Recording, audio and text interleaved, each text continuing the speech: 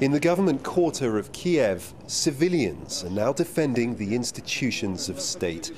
President Yanukovych, along with his security forces, has vanished. The only functioning institution is Parliament, where the opposition now find themselves enjoying a majority. President Yanukovych's party members are defecting or resigning. That includes the Speaker, one of his key allies. I would like to inform you the head of the parliament, Volodymyr Rybak, has written a statement removing himself from all duties of the parliament head because of illness and his need for treatment. Deputies have been approving resolutions that may seal the president's political fate, his impeachment and elections to be held as quickly as possible.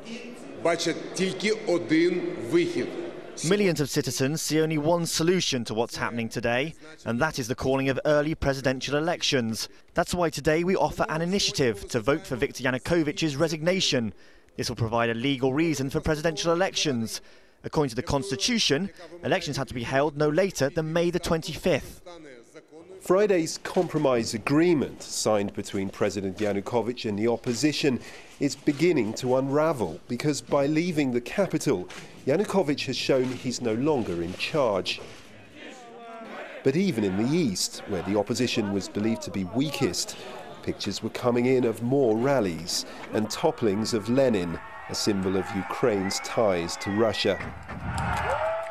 In Kiev, it's now down to those who have struggled for his departure to fill in behind the power vacuum his security forces have left behind.